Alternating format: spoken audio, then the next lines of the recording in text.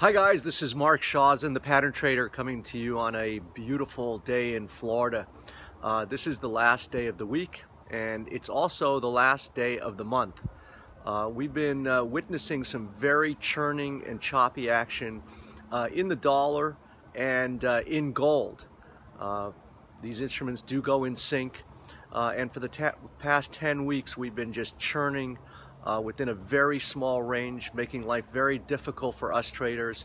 But I do see a ray of hope in the form of weekly and monthly key reversals.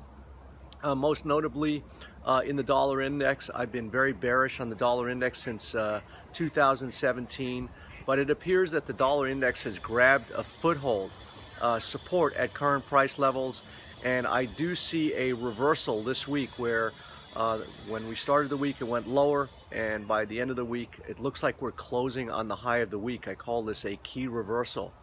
Most notably, when we look at the weekly euro and the weekly British pound, we see the opposite. Obviously, if the dollar is going up, the pound versus the US dollar and the euro versus the US dollar will be going down.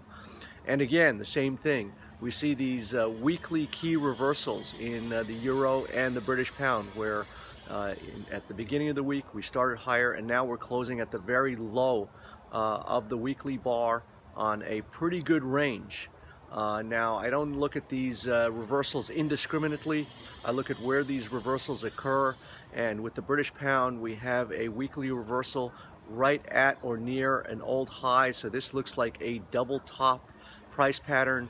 This indicates a reversal in prices, whereas British pound has been screaming higher over the last couple of months. It now looks like we've hit some headwinds and look to go the other way. Same thing in gold. Gold's been churning between 1310 on the low side and 1360 on the upside, and this week we had a very nasty key reversal bar where it challenged the 1360 high and is closing around 1325, right on the low of the weekly bar. So again, it has been very challenging times for us traders. It's no fun where the market goes nowhere. It just churns back and forth without resolution. But like I said, I do see some light at the end of the tunnel, whereas I'm looking to go short the euro against the US dollar.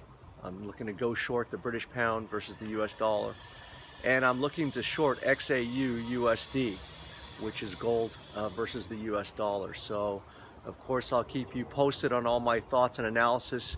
I do like to see how the markets close. We're very early in the morning. The markets effectively haven't really opened in the US time.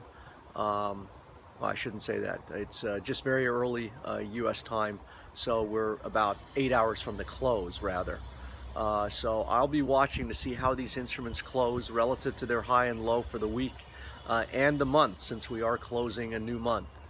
So I'm going to look at everything over the weekend, and I will keep you posted on my thoughts and analysis.